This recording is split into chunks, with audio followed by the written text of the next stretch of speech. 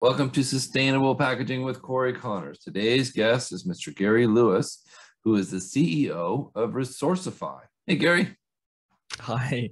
Hi, it's very nice to be here, Cory.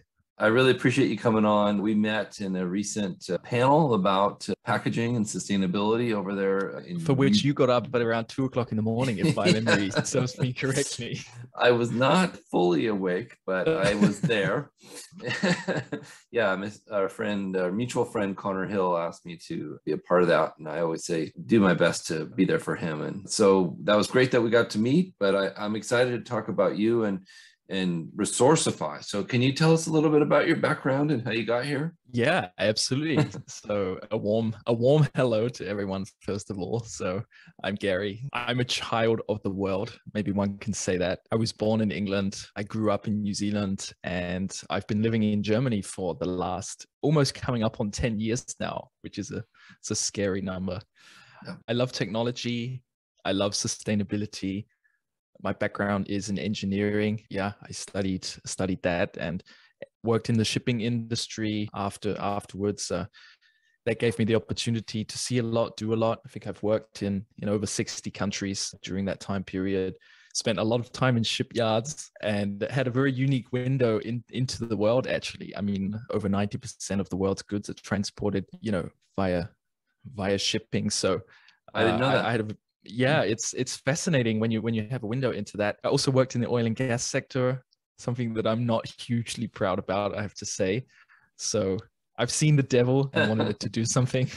Right. To do something about. Sometimes you have to do some things like that to see the real cause and effect there. And I think so that, like you said, you've seen the dark side, and it's welcome back to the part of the world where we're solving those problems. Thank you. Well, you're certainly doing your part, and we're trying to do that as well. Yeah, so I sort of quit that sector and moved to Germany. That was around that time, and I had a bit of time to think about basically what I wanted to do, what I wanted to spend my time on. I actually came up with sort of 3 goals actually for my life, and the first of those was really supporting to create a circular economy. And now that's something I'm really, really passionate about. Some might say obsessed, in the same way that, you have your logo there or your face on it. I feel the same about the circular economy. And recycling is a huge part, if not, one of the biggest parts about circularity. And it's going to play a huge role in hitting our climate targets and 1.5 degrees, hopefully. So I wanted to do something about that. I wanted to be part of that. And all of that led on to the creation of Resourcify.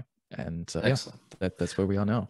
Well, tell us about Resourcify, because I think it's a fascinating business that you've started. Can you tell us what you do? Sure. And I love the way you say Resourcify, because we're based in Germany, and there's some different pronunciations we hear on this. So I love that rolling off your tongue. Oh, good. Yeah, that's my Oregon accent. I like it. Yeah. We're a commercial waste management and recycling platform, which is way more exciting than that sounds. So what we do is we help companies bring their zero waste visions to life. You've got a lot of educated listeners, which, will listen to your podcast. So you could imagine us like a European Rubicon. So yeah, we want to create something that's, say, like a reverse Amazon, something which really brings us forward as a society. And what we do is we help companies with more sustainable waste management. So we work together with some of the biggest companies in Europe, like McDonald's, Johnson & Johnson, Fraport. I mean, I could name a lot of names now, but I think some of your American listeners might not know them. But they're big companies, big waste producers. And what we have is this operational platform for managing recycling, which is a very, complicated topic. So things like orders, contracts, documentation, reporting, and everything, which basically sets then a very solid foundation for then going on and optimizing your waste management. And that's what we do. So yeah, we help companies really digitize waste management and use that as a stepping stone into becoming more innovative with the waste management, into resource management, and kind of go on that journey, fully digital, transparent, centralized, but sustainable. And that's important.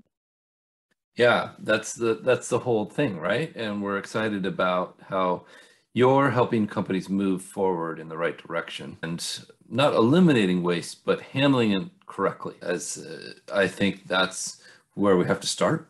and then you're taking them to the next level, which is even better, and providing some numbers to them like, hey, last year you did this year you did that. Is that right? Is it kind of, you're setting a primer and then you're able to analyze off of that?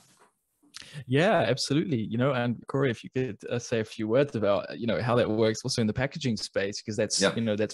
that's one niche of what we do. And we have all these, we have over, I think, 260 waste streams and counting over the platform. So packaging is obviously a very big, very important vertical of that. But the question we try and answer is just really, how do companies increase their recycling rates? And, not in 10 years, but now.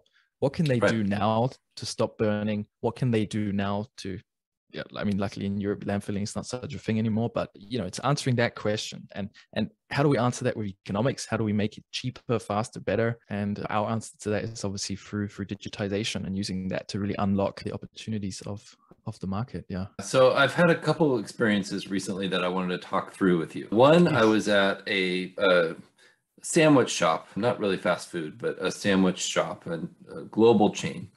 Mm-hmm. And their waste receptacle had a small hole for recycle and a large hole for trash.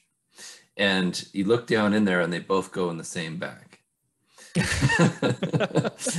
it made me think of you, because I think that's a lot of what happens in the world right now, unfortunately. And I think that's where you guys can come in and say, listen, we're going to provide you the 2 bins, or show you how to buy the 2 bins and what to do with those materials once they're in the bins. Is that pretty accurate? Well, I would love to even understand that deeper. I mean, we don't want to name drop here, but no, that sounds terrible. Is that the case everywhere that you see, or is that an abnormality, would you say? I would say it's becoming less frequent, which is really good. I think it's getting to a point where there's even almost too many cans, and so people don't understand them, how they work. I was at the airport recently. I don't remember which one. I've been traveling quite a bit lately. And somebody dropped something into something that said recycle, and it was definitely not recycling material.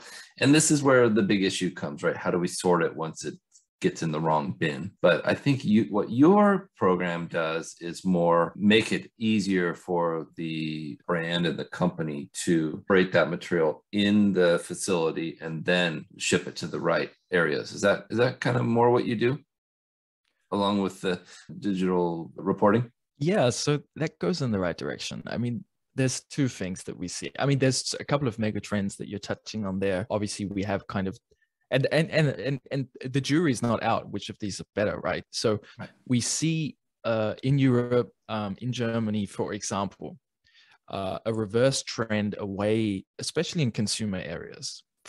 You mentioned airports, right? I'm going to mention airports. So Fraport Airport, they were separating hundreds, but many things for consumers. Also, at all of the German train stations, they had separation on every sort of, what are these things called? Gleise. Everywhere a train comes in, right? Bins everywhere.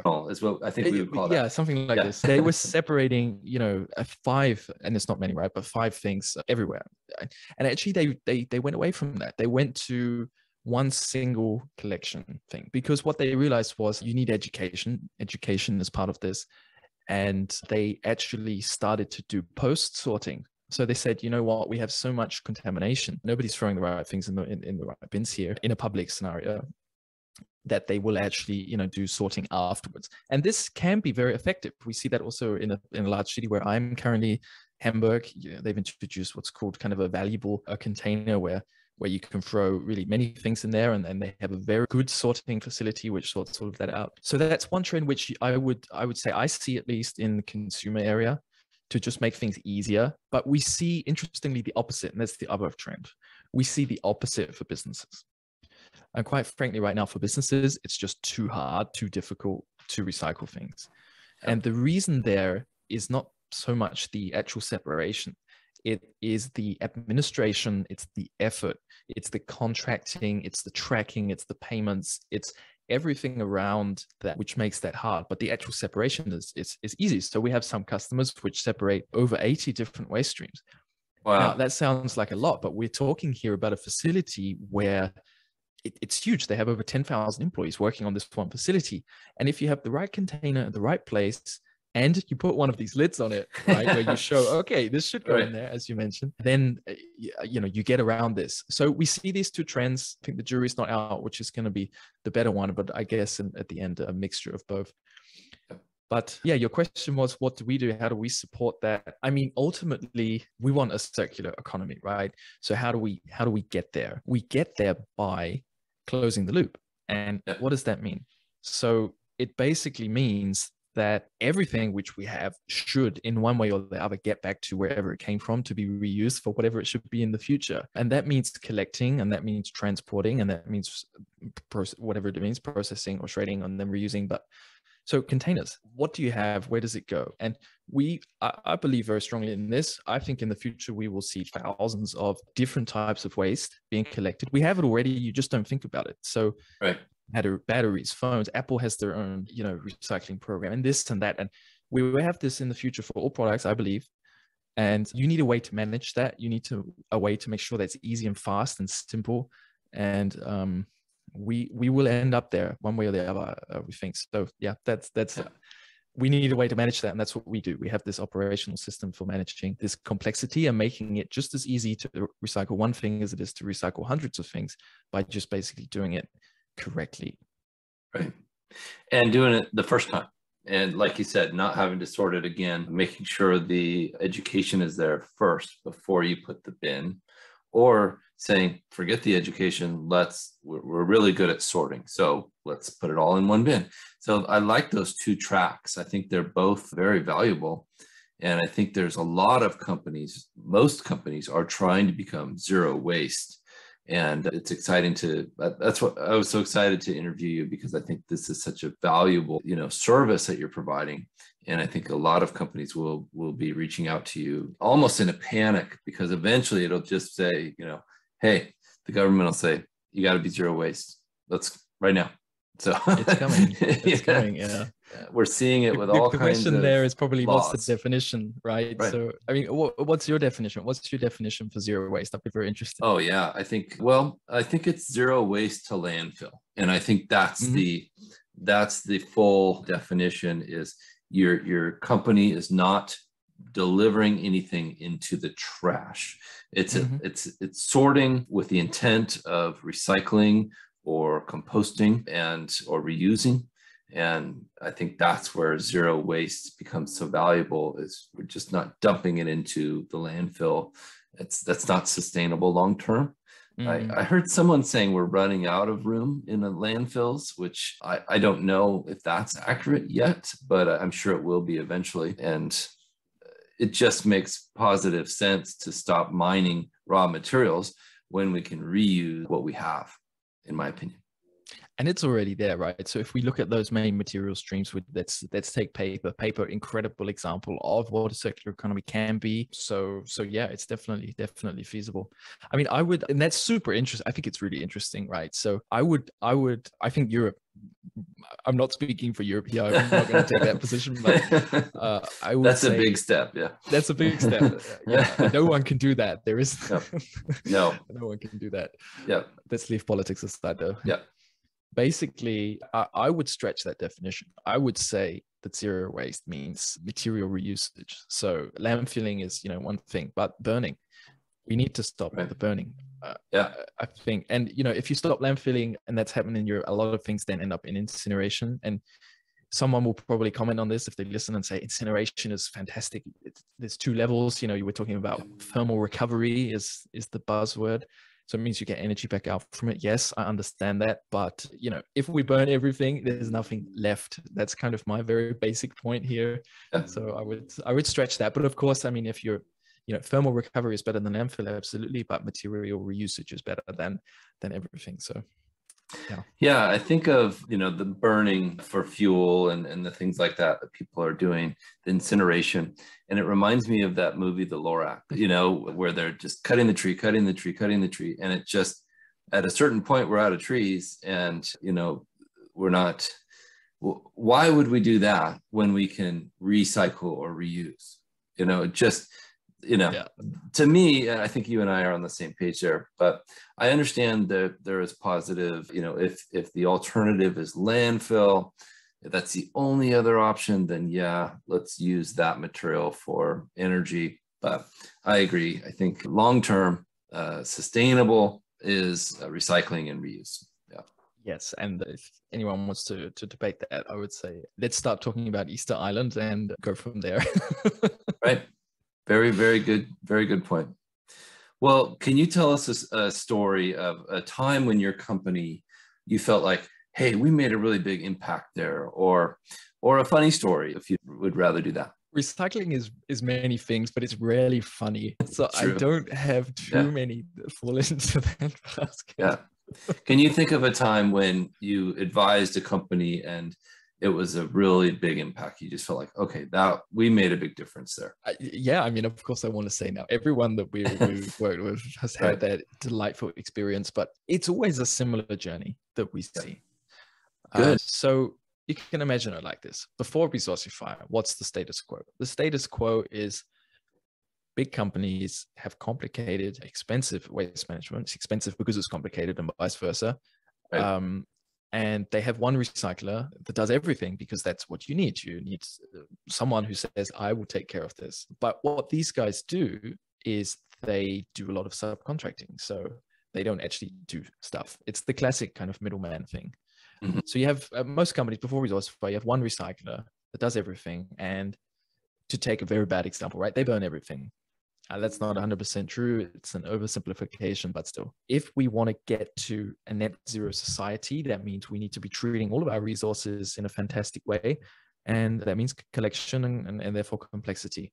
So before Resourcify, one recycler, after Resourcify, we have Hornbach, to take an example. It's a retail chain in Europe. They're in around 6 European countries. They have now over 100 recyclers. I think it's around 116 recyclers. So at many facilities, multiple recyclers for multiple resource streams. They've integrated take-back systems. They've integrated reuse systems, circular loops almost, for what they're selling. And they're doing all of that with the same team that they had before. So no, they didn't have to hire anyone else. They didn't have any extra costs, no more efforts. They now also have fully digital insights into what they produce, where it goes, who gets it, what they pay, or what they earn. And they earn a lot of money. Yeah. Especially with the paper prices at the moment. Yeah, so the goal was more recycling and we supported them with that. It was a great partnership. They also helped us a lot, but yeah, more recycling, less administration. And it's always a similar story. Companies are often on this journey of figuring out what to do. And they go from waste management to recycling to really resource management. And where we all want to see them in the future is circularity, which means whatever that means for everyone. Right. So different. Yeah, it's always a similar journey that we see. Yeah. And you can save costs, right? So the ultimate effect is you save 30-40% of your costs, which is huge, which you can reinvest if you want back into doing cool things around circularity, recycling, and initiatives like this. Yeah. Or hire more employees to make more of your product, or to grow your business. I'd love it. Yeah. Well done. Are you guys only in Europe right now, or are you international?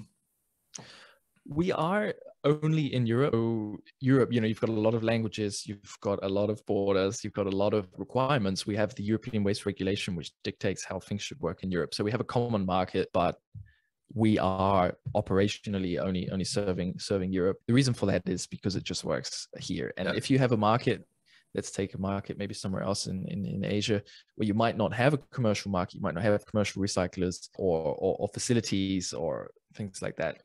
You don't need such an operating system that we offer. I would make maybe even the case in the States that it's not necessary, depending on the individual markets, right? So if you take a place in the middle of your great country, maybe there's not so many opportunities there, so many different facilities where you can get your stuff. And we don't have those type of problems in Europe. We have, by our estimates, around 25,000 waste management companies spread across Europe. Wow. So in our city alone, there's 45 different commercial recyclers. We're 1 million people here.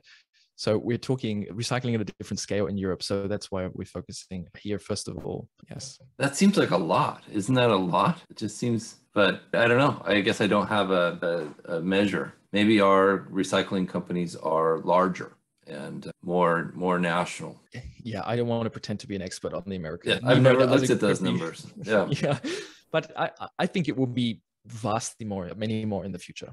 If we really think about what needs to happen, this sector, I guess, will be growing a lot. So I agree.